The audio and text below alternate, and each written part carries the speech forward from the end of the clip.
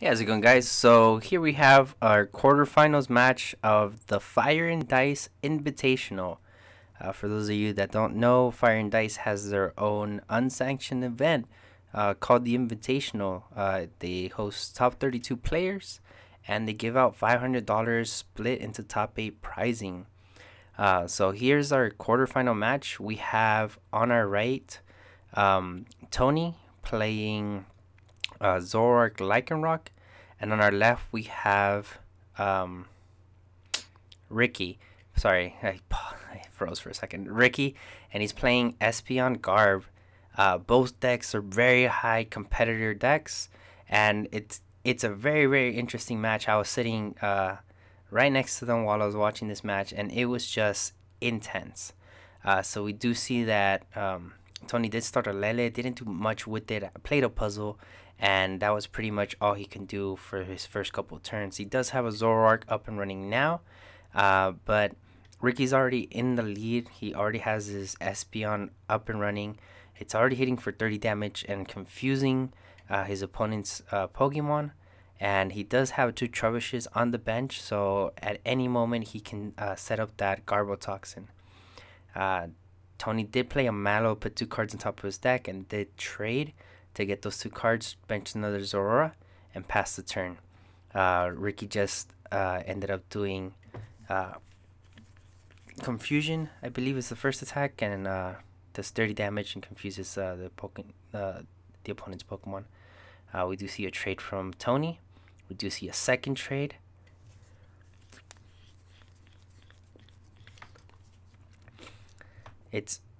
And we see a Cynthia from Tony's side. These guys they had to play 5 rounds of Swiss and then the top cut. So these guys had to go through a couple intense players that come to Fire and Dice to get to where they're at right now. It looks like Ricky is just constantly just using that first attack on Espeon. Doesn't really have to do too much legwork because Tony is kind of stuck as well. We do see him play Acerola, picks up that Lele, brings up a Zoroark, and he ends up passing. It looks like Tony is kind of stuck because he can't get energies. Good thing for his Zoroark, it does have resistance against his Psychic Espeon, so it's only taking 10 damage at the moment. We do see Tony play 3 Rockruffs off of Bridget. So he's going to start trying to pull stuff up and get knockouts that way. We do see a trade. We're going to see a second trade. We see a strong energy coming down on a Rockruff. We do see Guzma. He does bring it up, gets a DC, and knocks out that Rockruff. Kind of not letting Tony go off. Tony kind of against the wall right now, not looking good for him. We do see a trade. We do see a second trade.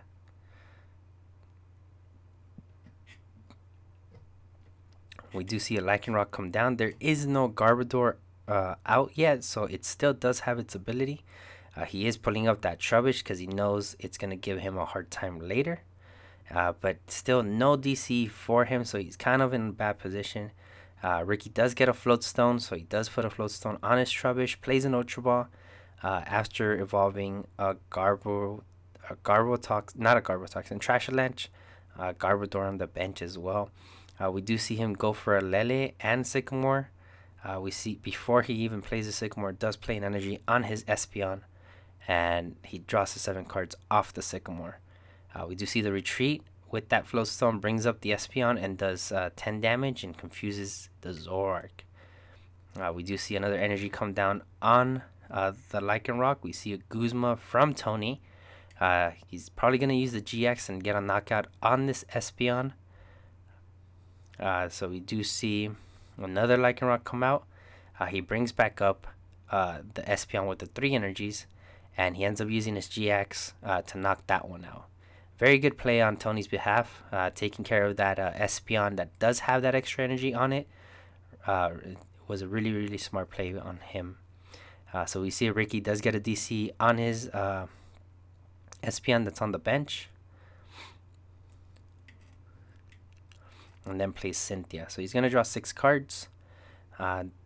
Maybe looking for a Floatstone to get this Espeon out of the active, and maybe a Choice Band to just do some intense damage on that Lycanrock, and ends up just doing 60 damage with the first attack and a Choice Band.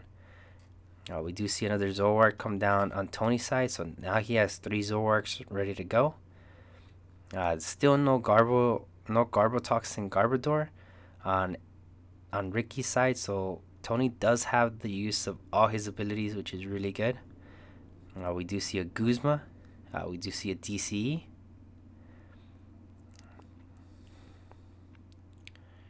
And we're going to see a knockout right now. This Trubbish is going to go down. Yeah, it gets a knockout on the Trubbish. So Ricky draws. You see another Trubbish come down. He does play Parallel, so this is going to reduce Tony's bench to 3. He does get rid of that Lele and gets rid of one of the Zoroarks that has damage on it. We do see Ricky play Lele, grabs an N, and both of them are going to shuffle their hands and draw the amount of prizes they have. Tony's going to draw 3, which won't really affect them that much because he still has the ability to trade, so he'll be able to increase his hand size and get the things that he wants back into his hand. And Ricky just continuing his slow but steady assault on this Zoroark. So we do see 2 trades.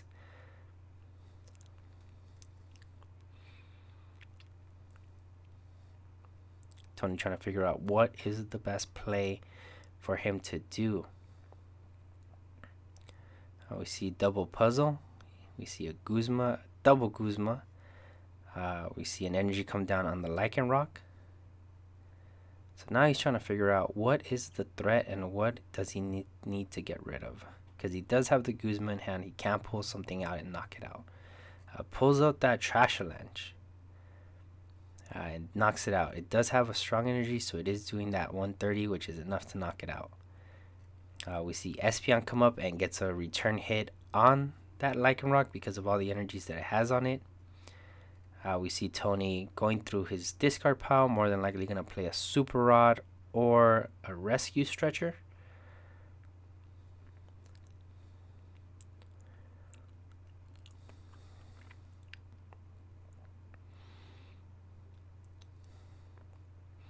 So we do see a Rescue Stretcher come down from Tony's side. He does return 2 Rockruffs and a Lycanrock. I think Tony's realizing that his Lycanrocks are going to be the way that he wins this match.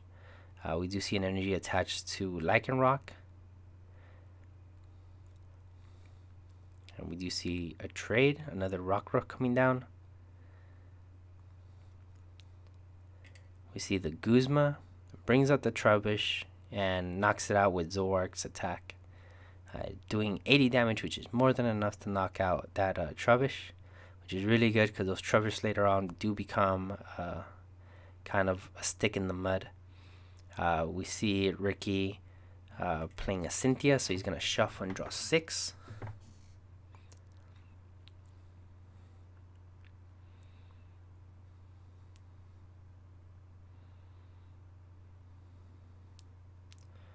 Ricky just does Psychic. I think it's Psychic, which is its second attack, and does some damage on this Zoroark. We do see Lycanrock come down, so he does pull up Lele. Puts a DC on the Lycanrock. Plays Special Charge, gets 2 strong energies back into his deck. We do see a trade. Tony trying to figure out what is on the board. Gets rid of a DC with a hammer.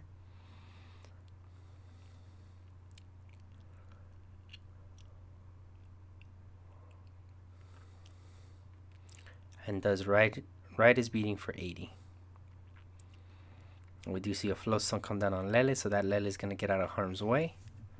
We see a Super Rod from Ricky, so he's going to return a Trubbish and 2 Psychic Energies back into his deck.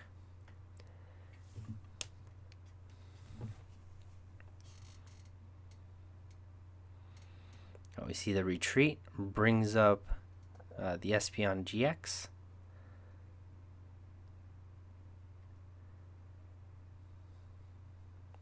Uses his GX. knocks out the Zoroark and puts some damage on the Lycanrock. So Tony does trade. We see an energy come down on the Lycanrock on the bench.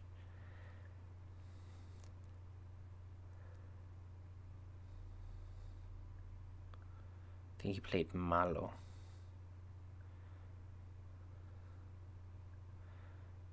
Does 110, and then Ricky just has to knock it out, and that's it, because he only has one prize left. Yeah. It's a very, very close game one. Unfortunately, Tony had a bunch of turns where he just couldn't get the energy. So he was pretty much stuck for a good amount of turns, and he kept trading and trading and trading, and he just couldn't get the energy. So yeah, Ricky does end up taking game one. They're gonna go into game two. Ricky playing it really, really safe, really, really smart. I think I'm not too sure because I wasn't on Ricky's side while I was watching the match, so I don't know what he had in his hand. But I think Ricky held on to like his DCEs, and he waited for what's it called? For the right moment to play them and get the appropriate knockouts, which is really good. I think Ricky played it really smart, and that's what kind of won him game one. And also, it was very unfortunate for Tony because he just couldn't get the energies. So yeah, so they're gonna go into game two. They kind of needed to take like a little break in between matches, so they are gonna get a time extension, which is really good for them. So Tony's gonna start us off.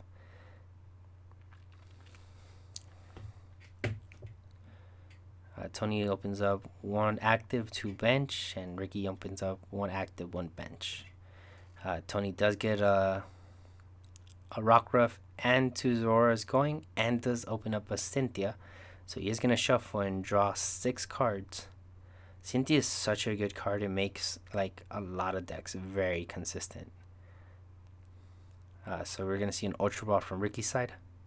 We're going for an Eevee, which is very interesting. Usually you see people going for a Lele, but he ends up going for the Eevee. Might have an energy in hand, so he can hit this this Espeon. No, he has a Sycamore. So he does draw 7 cards, does get the energy on the Eevee, brings up the Espeon. And we're going to see a retreat because of Floatstone on a Trubbish and 30 damage and Confused. So Ricky already to a great start. Already has an Espeon up and running. We are going to see a Zoroark come down and a Zoroark. On Tony's side, we do see an Ultra Ball. So he's searching for a Lele and goes for a Malo. Gets 2 cards and he's going to put them on top of his deck.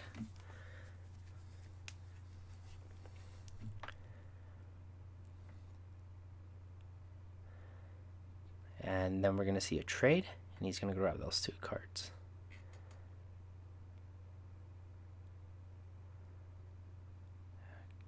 Tony looking a little confused, but he hadn't traded, so we should be good.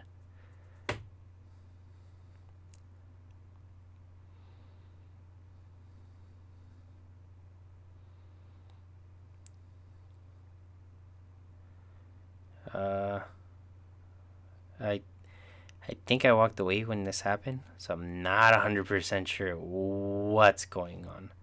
I guess Ricky drew an extra card. I don't know, but Tony just took a prize penalty. We do see... Wait a minute. Oh yeah, we do see an energy come down on Lycanrock. And we see 110.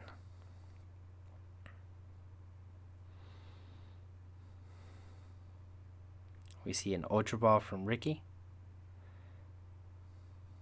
So I'm guessing Ricky drew an extra card. I'm not 100% sure. If someone can tell me, probably Billy knows, because Billy was there, and Billy, the hand that you guys saw in the video a little bit earlier, that was Billy's hand. So Billy, if you can let me know what happened here, why Tony took a prize card in the comments, that'd be greatly appreciated. So yeah.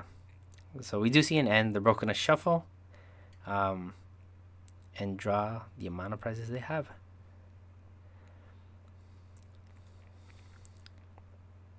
We see a Trubbish come down. We do see, is that Choice Pen? Yeah, Choice Pen. And 60 damage confused.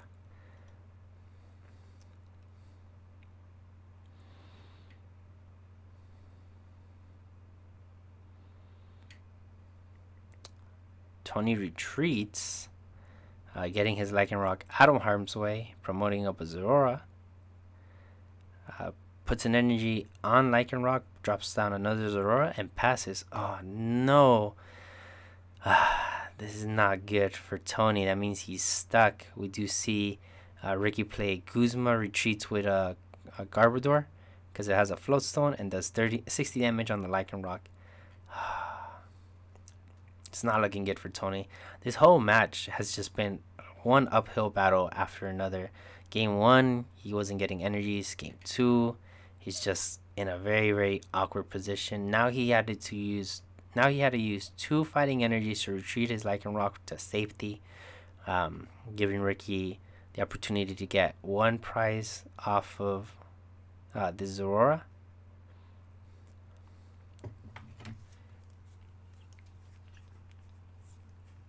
He ends up using his GX and does knock out that Lycanrock.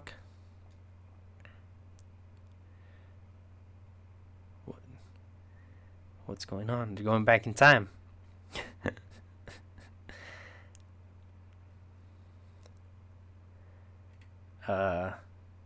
What's going on?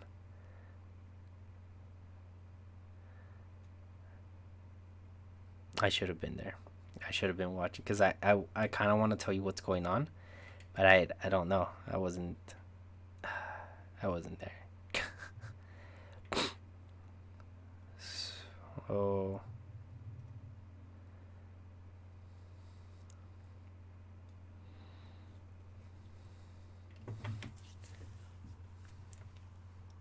oh, he didn't have a DCE to use his GX. That's what's going on. And he declared his GX attack. I got it. So yeah. So we do see an N come down from Ricky. Tony just pretty much drew and passed because he doesn't have the energy to do anything, and he doesn't have another Zoroark active to kind of swing with. So yeah. But at least Tony's gonna give 1 prize to Ricky instead of 2. We do see a Field Blower gets rid of that Floatstone from the Garbotoxin, so now he'll be able to use his abilities. We do see a trade. We do see a second trade from Tony. Tony kind of picking up the pace now, and we do see an Ultra Ball going for a 3rd Zoroark. And because he evolved it, he gets out of confusion, which is really good. And then we see the 3rd trade.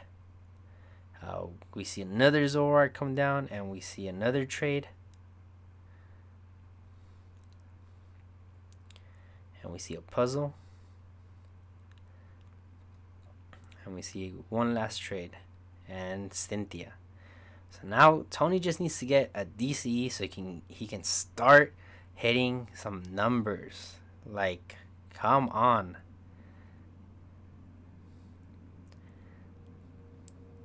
And he ends up passing. God. It hurts to watch. And I was there for most of it. And it's so painful to have a deck that goes through your decks so fast, that has one of the fastest engines in the format, and you just can't get a DC. Like, you can't get a break. So Ricky does play a Cynthia. He's going to draw 6 cards. I guess he's digging for a DC as well, so he can attack and do more damage with his Espeon, but he ends up just doing a simple 40 thanks to that choice ban. We do see a Malo from Tony. We see an Enhanced Hammer, get rid of that DC from that Eevee on the bench. We see a Psychic Energy attached to the Eevee. We see another Garbotoxin, and we see a Cynthia come down.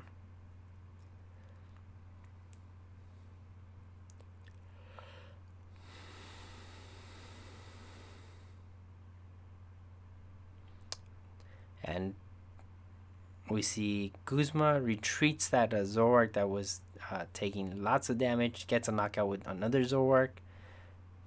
Ricky brings up Trashalanche, which is ready to go as well.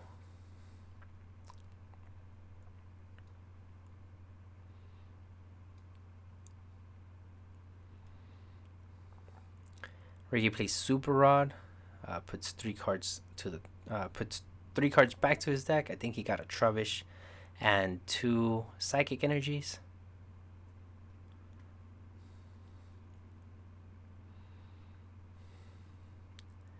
We do see a Guzma brings up a non-damage Zoroark, which is very strange. Uses his GX, does get a knockout on that Lycanrock and puts some damage on another Zoroark. The Zoroark comes up, knocks out the Espeon. So Ricky plays Parallel, reduces Tony's bench to 3. We see a Rescue Stretcher, grabs an EV, puts an energy on it, and evolves into an Espeon.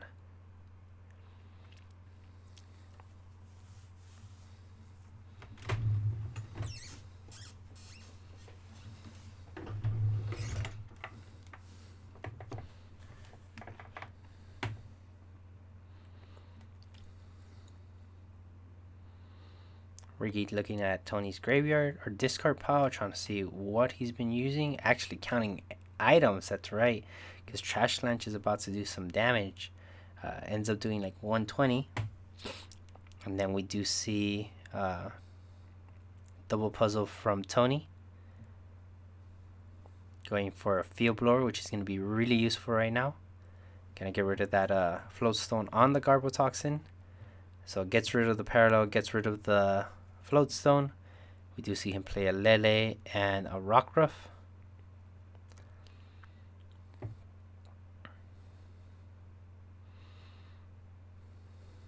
See Special Charge, gets 2 Strong Energies back into the deck.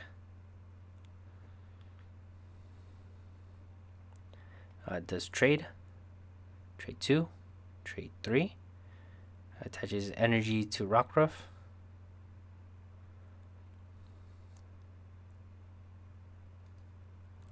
Right is beating for knockout. So we do see a Cynthia from Ricky.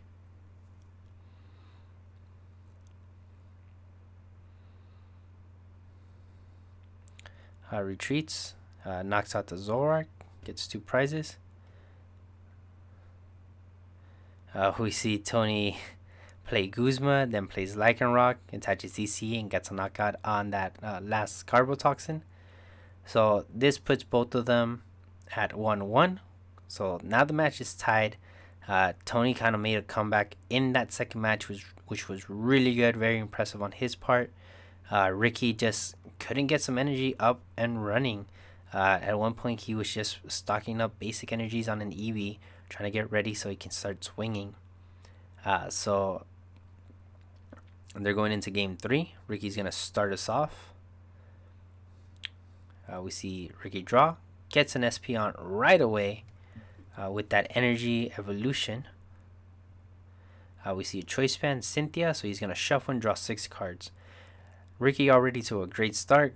If he grabs a DC, he's going to be in a really, really amazing position.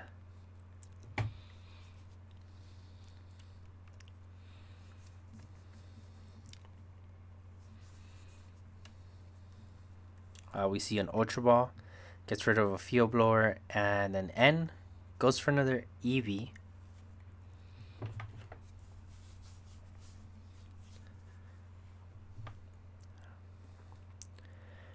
We see Tony get 3 Zoras off of a Hardcast Bridget, which is really great. And ends up passing. We do see a Sycamore, so he does get rid of a Trashalanche and a Garbotoxin. But it's okay because he runs Rescue Stretcher, so he can bring those back at any time. We do see a DC, and he's going to use a secondary attack and do 90 damage. We see Field Blower and an Enhanced Hammer getting rid of that energy from the Espeon. and the choice band from there. And he plays a Cynthia, so he's gonna draw 6 new cards. So we see a Rockruff, an energy on the Rockruff, and passes. It's not looking good. We see Rescue Stretcher does get that Garbotoxin, puts a tool on the Garbotoxin, so it is shutting off abilities. It's very unfortunate that Tony's not going to be able to trade, but he still has Field Blowers, so he'll be able to get those back. Or he'll be able to get one of those to get rid of this tool from this Garbotoxin. So we do see Parallel. We see energy on the Espeon, and we do see him use his GX, does knock out the Rockruff, and put some damage on the Lele.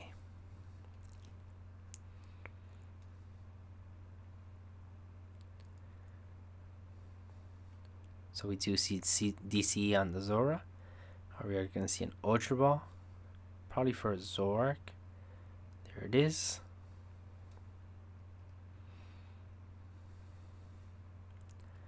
We see a Puzzle, Lele, and then play Sycamore. And ends up scooping because they were on time, so there was no way that Tony could have came back from it. He was trying to get another puzzle to try to kind of play out of it, but still Tony wasn't in the best of positions. So yeah, guys, that's gonna wrap it up for this video. This was quarterfinals at the Fire and Dice Invitational. Guys, I hope you guys enjoyed it. Don't forget to like and subscribe if you haven't already. Make sure to share the video with anybody that's interested on how quarterfinals went. Very interesting deck choices and very interesting matches. I hope you guys are enjoying these videos. Guys, thank you again, and I'll see you guys next time.